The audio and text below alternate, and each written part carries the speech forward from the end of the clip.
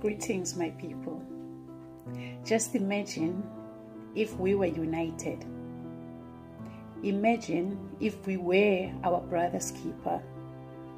Imagine if your child was my child. Imagine if we still believe it takes a village to raise a child. Imagine if we protected each other from things that are happening all over around us. Imagine if our men protected our women. Imagine if our women protected our men. Imagine if our men and women protected the whole family. Imagine if we were one. Just imagine black unity. We are not saying black unity because we hate anybody else who is not black. We are saying black unity because now it is the time to concentrate on family. Family. Family comes first. Family comes first. If you are me and I am you and we are family, I come first. You come first. We all come first. Imagine if we looked out for one another. Imagine if we mentioned each other's names in positive spaces.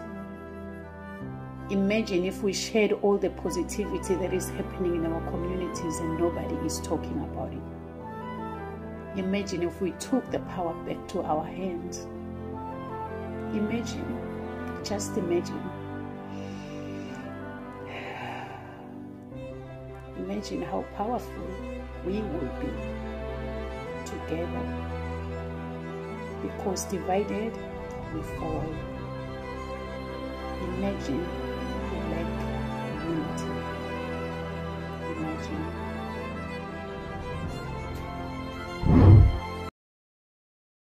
So before I start this video, I'm going to explain something, especially because I got people from different countries on my platform. Colored is a term to describe multiracial or biracial people in Southern Africa. I say Southern Africa because it doesn't only happen in South Africa, but also in Namibia, Zimbabwe, and Swaziland. So, just to get that out there, now we're clear. This comment right here, I'm going to need you to pack up or do some inner work. Because what you're not going to do is show your anti-blackness, especially on my page. Let me make this clear.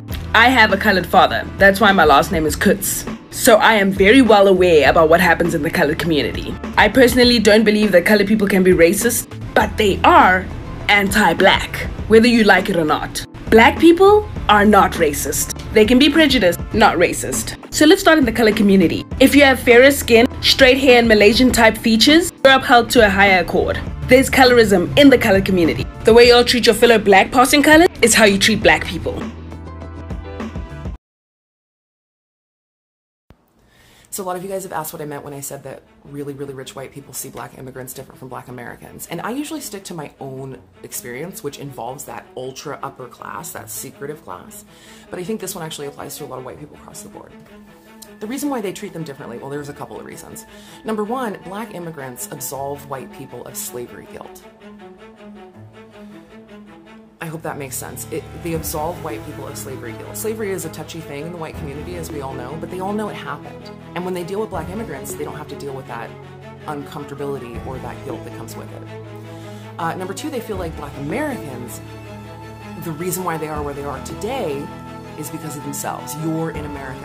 White privilege doesn't exist, although a lot of them know it does. But the white privilege doesn't exist. You should be here by now. But you guys are just lazy and just want handouts, right? They feel like black Americans are not as deserving. Also, and you do notice in a lot of companies like Microsoft, Amazon, there's a lot of Indians, there's a lot of Africans that get hired on.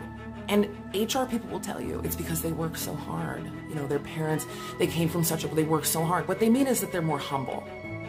And they're not going to challenge the white superiority as much as a black American would. And you have to understand, these people think that Iran is huts and India is completely undeveloped and Africa is all one place and everybody's in the mud, right? And oftentimes we find black immigrants really struggle or even sometimes push back when black Americans talk about their struggles and the way they're treated. They'll always say, well, that wasn't my way. Well, of course it wasn't your way, because they didn't that wasn't your experience because they didn't treat you like that, because you were more deserving. And the point is, it's this typical white behavior and gatekeeping behavior of who deserves what. They deserve it because, you know, they're from such a poor place and they're so humble. Black Americans don't deserve it because of all of these things. But the point is, the group of people who is deciding who deserves it is white people. And we see it all the time with white allies. I'm only going to be your ally if you're nice to me. This is, you know, not new. And so and let me just preface this by saying everybody's experience is different. I'm sure there are a lot of Black immigrants out there that really understand and respect and are sensitive to the issues that Black Americans face. But then there are a lot that aren't, and that's what I'm talking about. So it's important for people to understand, especially Black immigrants, that if your experience is different and white people are kinder to you, it's not because you're special. It's because you make them feel better about their racism and white privilege and white supremacist behaviors.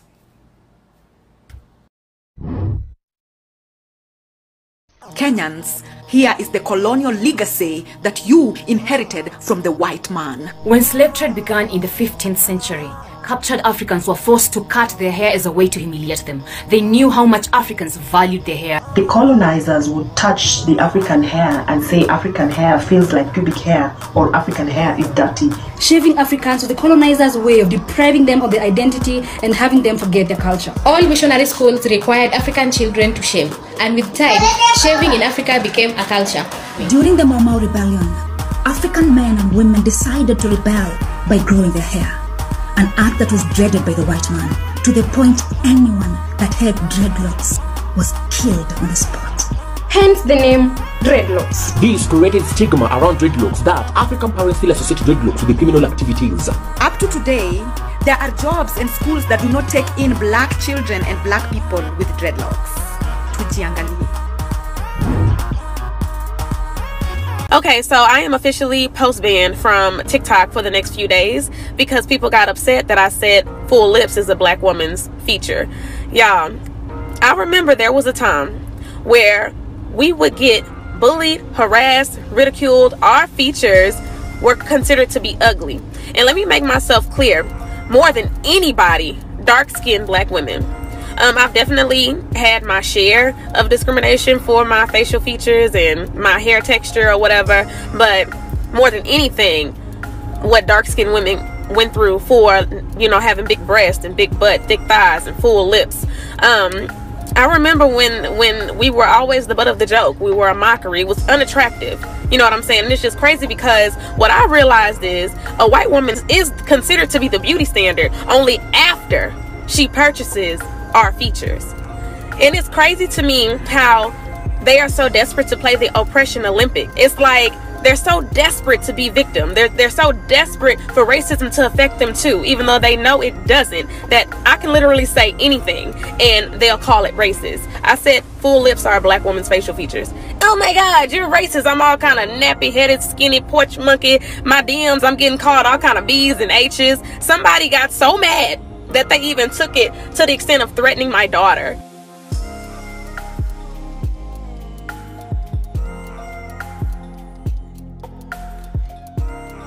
They don't want to know about the history behind us getting mocked for our natural hair, our natural facial features, you know, as if they don't know the history behind Sarah Bartman. I can go on and on and on. It's either they don't know, or they don't want to know, or they don't care. It's just a matter of, I'm entitled. What I want is what I want. And for you to sit there and make claims to it, you're a racist. How dare you? Baby, look, I said what I said. If you are saying that you are Latina and you got full lips, it's because you're Afro-Latina. Okay? If you're saying that you're white and you have full lips, it's because you got fillers. And if your lips aren't thin, that does not necessarily mean that they're full to the extent of what a natural Black woman's full lips are. Sorry if that hurts. Hell is not real. Killmonger said, bury me in the oceans where my ancestors jumped from the ships because they knew death was better than bondage. Colonizers made up hell to make slaves fear death. If I can make you fear death and I have the power to kill you, there's nothing you won't do for me. That's the only explanation of how so many generations of our people would even be subject to such cruel conditions. But even on the more logical side, I think we can all agree that we have a physical body and then we have an intangible soul. How can you burn a soul? But let's take it one more step further. If Jesus died for my sins for all time, how can I still go to hell for those sins that he just died for?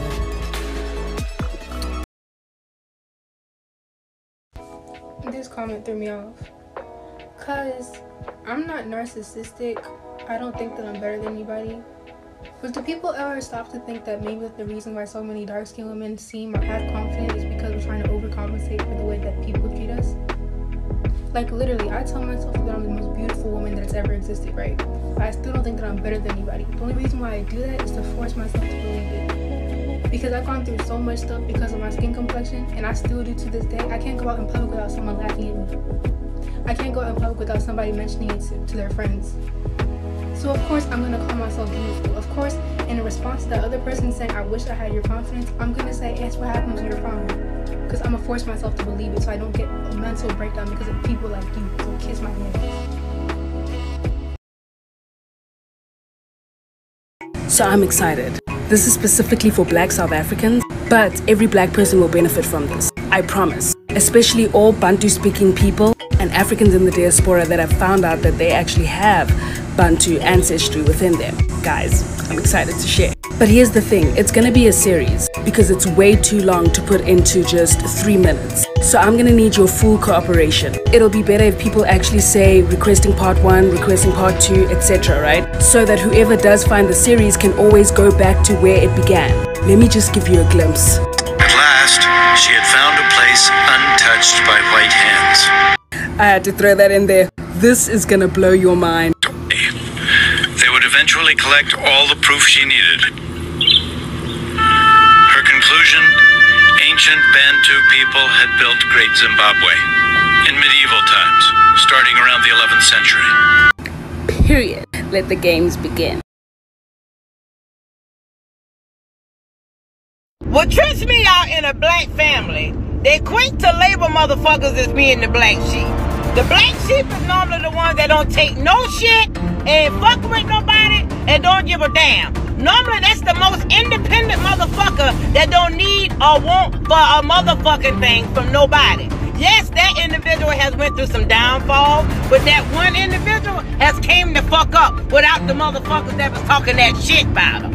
And it's always that family that's putting on for the city, that's in the church. Oh Lord, hallelujah. Oh Lord, they running for all kind of positions and all kind of shit. They trying to start fuck for the city and all. But meanwhile, they hold the deepest and darkest motherfucking secrets. And they know if they come fucking with you, you will run it down on their bitch ass and not giving a fuck about what the fuck it is they're running for. Hey, so I got an idea. So I see there's a lot of confusion between Black people right now. You know, many people feeling kind of rejected by African Americans keeping Tutneys away from them. You know, once I understood that it was a secret language, it made sense why it's crucial to keep it within themselves. Now, I personally don't feel like it's my conversation to have, but what I do know is that us as Africans have more than 2,000 languages in our continent alone. Some of us come from countries where we have 11 to 13 official languages. We're already fluent in multiple tongues. We can let them have their language without feeling some type of way. But what I will encourage you as an African person, since the African Union is already trying to unite all 54 of our countries, how about we start learning each other's languages? No, I mean, let's start learning languages from other African countries. There's many of us on this app already. Let's get intertwined. Mbote, I've started learning Lingala and Chichewa, Ndima Kukonda to all of y'all. The descendants of colonizers are getting mad for being called the colonizer, while descendants of slaves are still being treated like slaves. They say things like, I wasn't there, you can't blame me for the sins of my ancestors, I had nothing to do with slavery. White people want to dissociate from all the cruelty of their ancestors, apart from the part where they rip off the benefits of systemic racism standards set by their ancestors. They are still upholding the laws their ancestors lived by, still hiding the stolen gold and history of Africa. While slave descendants are still locked up behind prison doors, others getting shot aimlessly on the street. Slavery never ended. The name just got changed into capitalism. Then you tell the Negro to forgive and forget, yet no apologies are being made. So forgive what? All systems of oppression are still up and running. So no, the colonizer is not sorry. They're just uncomfortable because they'd rather we shut up.